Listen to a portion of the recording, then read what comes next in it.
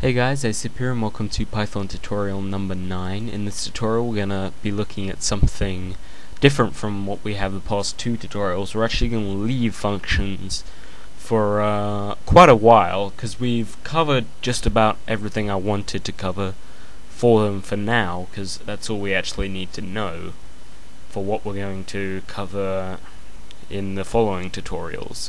But we will come back to them with more detail in the future, so don't worry about that. What we're going to be talking about today, though, is just some general programming things and Python-specific programming things as well. So, say you have a string, it's hello world, okay? Now, you want to isolate a single character in that, but as far as we know, that's not possible.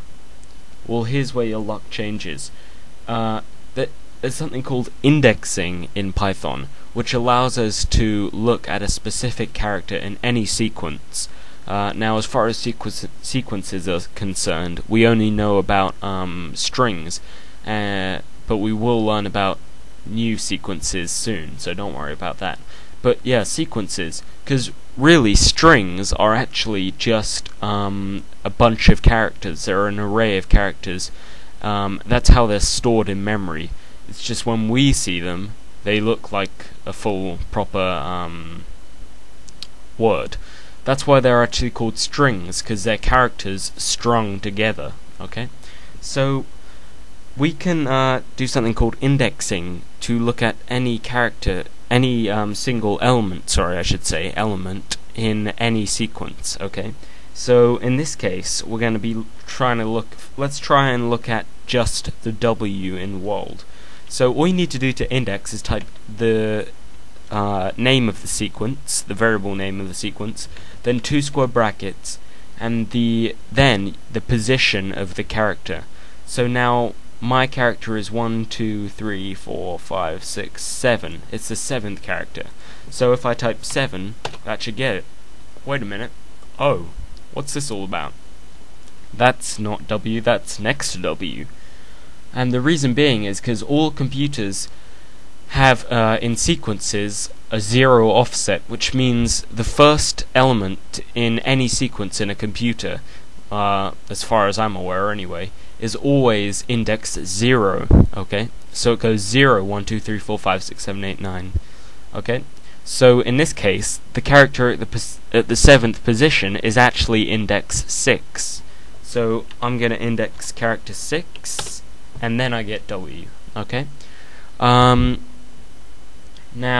another cool thing about indexing is you can index minus numbers. Okay, which means if you don't know the length of your string or your sequence, I'll say, but you want to find the last character, you can do that. You can't do that with indexes alone. But you can find the second to last character with indexes alone. You'll see how you can find the last character by itself alone. You probably can find the last character with indexes, but I just can't remember how. But anyway, let's if we do index x minus 1, let's see what that gets. Oh, okay, it does actually. It changes with this. It was different when I was trying that before with something else. But yeah, okay, so we can get the last character. That's index minus 1 will be the last character, and so we can use minus numbers to index. Sorry about that, guys. That's fine. Minus numbers work. And so I could, instead of referring to index 6, I could refer to index minus 6 to get the W. Because there are 5, 6, 7, 8, 9, 10, 11, 12 characters. So the 6th position will be 6 and minus 6. It's always the same. Okay. So that is indexes, and you can use indexes on all sequences, like I said, but also a lot of other things that you wouldn't expect. Take a look at something like this. If I do raw underscore input, okay, but I index it by -1, okay, and I run it. It doesn't do anything at the moment, but let's go ahead and type in hello world. And it gets the exclamation mark. That's because it runs the function. We talked about running the function. It gets the user input, returns the user input, and then indexes the user input, which is obviously a string. It's formatted it because it's raw input, and it gets the -1 index of the string, which is the exclamation mark. Okay, so pretty cool thing.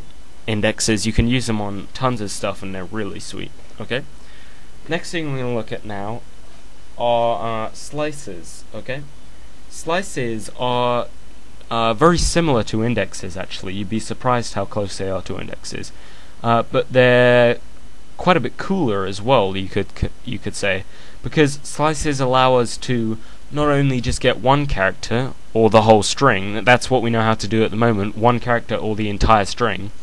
They allow you to get a range of characters in the entire string. So as opposed to just one character or the whole thing, you can get a couple of characters. Okay. So the way we slice is very similar to indexing. We type the name of the sequence, the variable name of the sequence, 2 square brackets, and then the beginning of our slice, and remember that 0 offset. So I'm going to try and get the word wold. Okay, so my beginning would be 6, and I'm going to go to, and this second character is the closing index. But just so you know, for some reason, they've chosen to have it so that the 0 offset applies for the start, but not for the finish. They've incremented it when you slice, so you can actually put the actual ending. So here, forget the offset. So 1, 2, 3, 4, 5, 6, 7, 8, 9, 10, 11. So it's the 11th position, and normally you'd expect me to put 10, which I would too, but for some reason, like I said, they changed it so you can put 11. Okay, and if I run this, I get wold as expected. Okay. Now, some of you are probably thinking, can you use minus indexes though? Because that would have been a lot easier. And you're right, you can. So I could get 6 minus 2, you're probably thinking. And if I run that, no, because for some reason, slices act a bit differently when you minus index them. And -1 is actually the second to last, so -2 is the third to last. So if I want to do -1, that would get me the correct place. So -1, that will get me wold. If I wanted to just get to the end, but I don't know the actual number of characters to the end. So normally, if I knew it, I would put 6 to 12, right? Or 6 to 11. 6 to 11 it would be. Whoops. Yeah, okay, 6 to 12, let's say, just because I want the exclamation mark in there as well. But if I didn't know the end of the string, but I wanted right to the end of the string, not just -1 of the string, I could leave the ending, I could leave the second number out. You still have to put the colon in though, because otherwise you're indexing. Without the colon, you're just indexing. So if you put the colon in there but leave the number out, that will Python assumes you mean 6 to the end, and as it's expected, it gets to the end. And the same thing works if you leave the first number empty and put in the second number. It will assume you mean the beginning and get to the end number. So I'm going to put to 5, so that gets the hello. And you can leave both empty if you want, which gets the whole string. Okay. Now another thing in slices is the step. Okay, so say you only want every I'm going to reassign. Oh no, I can't actually. Okay, this will work still. Say I want only every other character